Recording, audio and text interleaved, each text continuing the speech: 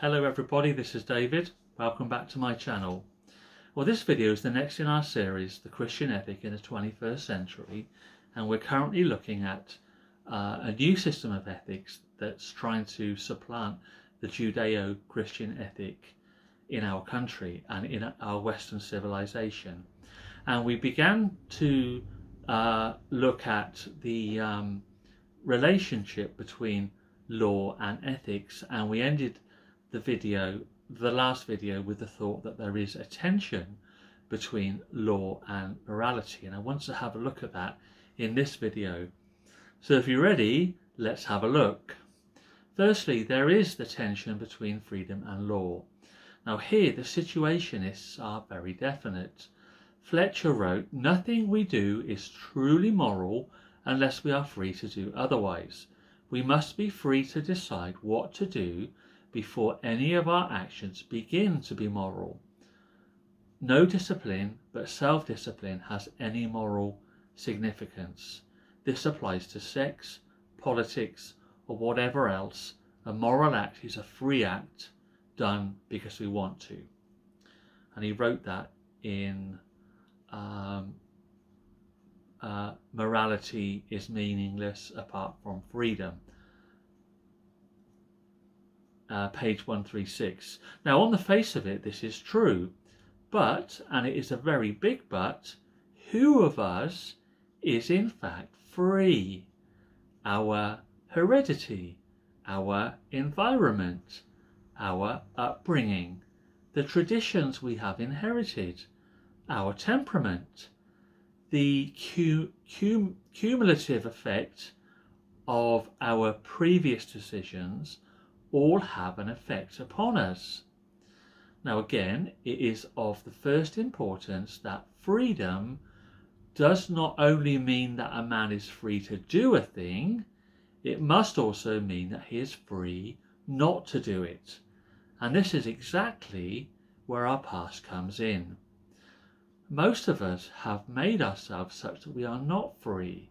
The whole trouble about freedom is that for many of us it's an illusion. Now, if a man really was free, then we might agree that he must be given an unrestricted choice. But in the human situation as it is, man as he is cannot do without law to persuade and even compel him to do what is right. This is not to plead for a regime of law, and it is not to reject a regime of freedom, for here we are certainly confronted not with an either or, but with a both and. Freedom and law go hand in hand, and it may be the truest proposition of all that it is by the influence of law that people come in the end to be really free. And to be fair, this is precisely where Fletcher falls down. For in the end he writes, and I quote, "In the language of classical biblical theology in the West, grace reinforces law, sometimes even bypasses it, but it does not abolish it, nor can it replace it, until sin itself is no more." Secondly, there is the tension between immorality and illegality. Now, we've already made the point that there are many things which are immoral, but which are not illegal. For instance, to take a crude example, prostitution is immoral, but it's not illegal. We have seen that the common, one might say the orthodox view, is that the law has nothing to do with private morals, but only with public morality. Now, not everyone agrees with that. So prominent a jurist as Lord Devlin did not agree with the Wolfenden report. He said that it was wrong to talk of private morality at all. He holds that the suppression of vice is as much the law's business as the suppression of subversive activities. Now, there is no doubt that this is a very difficult doctrine, if for no other reason than it would then it would be hard to get people to agree as to what a vice in fact is.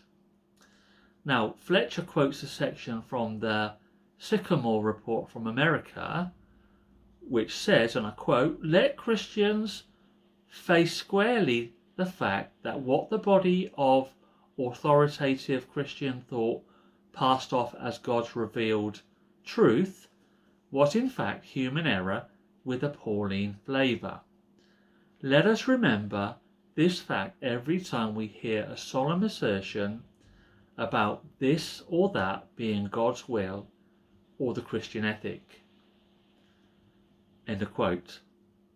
So the difficulty would be to define vice. But what if we do not accept the Christian ethic as it is in the teaching of Jesus?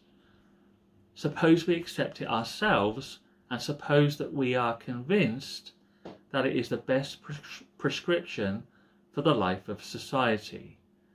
Are we then quite happy if the law progressively makes what we think wrong easier? For example, are we quite happy about the legalizing of consenting homosexuality, which is a huge issue in our day? Are we quite happy about the easing of divorce law? Again, it's a huge problem in our day. Would we be quite happy to find that it enacted or enabled unmarried students, for example, living together, and, for example, if they had a child, would they become eligible for the same rights as married people? The trouble is that once a thing is not forbidden, it may be felt not only to be permitted, but to be encouraged. It could be argued that what the law permits, it approves. Now take the case of the, for example, the university student relationship. No longer is the university in what we call in loco parentis, that is, in the place of the parent. But take especially the case of the residential universities. Now, it's argued that in their rooms, the students have the right to do as they want, to live their own lives, and that the university has no right to interfere with their private life.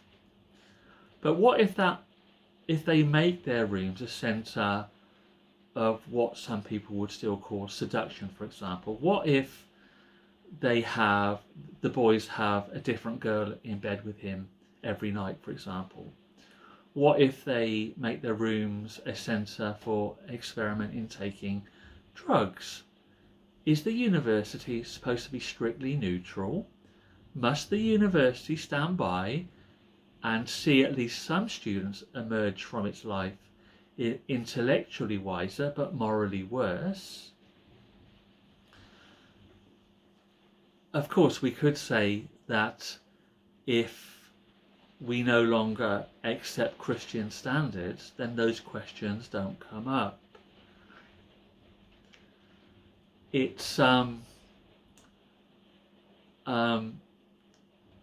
here, in fact, that the public aspect of private morality comes in. A person can live their own life, but when they begin deliberately to alter the lives of others, then a real problem arises on which we cannot simply turn our backs, and in which there is a place for the law as the encourager of morality. Okay, thirdly then, there is the tension between the individual and the community. This is the tension between individualism and solidarity. Now, in the early days of Judaism, there was such solidarity that the individual as an individual had hardly any independent existence. When Achan's sin was discovered, his whole family was stoned along with him, as we read in Joshua chapter 7. they say that to this day, if you ask a man in a primitive society what his name is, he will begin by telling you not his name, but his tribe. But in our time, it's the individual who comes to the forefront, who is maximised, as it were. Self-development, self-expression, self-realisation have become the watchwords of modern society. Too much law means the obliteration of the individual. Too much individualism means the weakening of the law. So it so happens that today we are living in a time of individualism. But a person will do well to remember that it can never be right to develop themselves at the expense of other people. So we may well come to the conclusion that one of the great problems of the present day is to adjust the delicate balance between freedom and law, and between the individual and society. And the only solution is that a person should discover what it means to love his neighbour as himself. And it's only in the Judeo Christian ethic can a person truly discover what it means to love another person as themselves, because they have the example of the Lord Jesus Christ. So anyway, we've come to the end of this section of the new morality. As I said right at the beginning, new morality tries to beat or destroy the Judeo-Christian ethic, but it cannot. There is nothing better than the Judeo-Christian ethic for building a person's life, for building a society, for building a nation, because it's based on the heart of God. God's heart is for humanity to get better, and unfortunately mankind appears to be getting bitter because they don't want God's rules, but God's rules are the best. So I want to thank you for joining me in this series of videos, and I'll see you on the next one. Bye bye.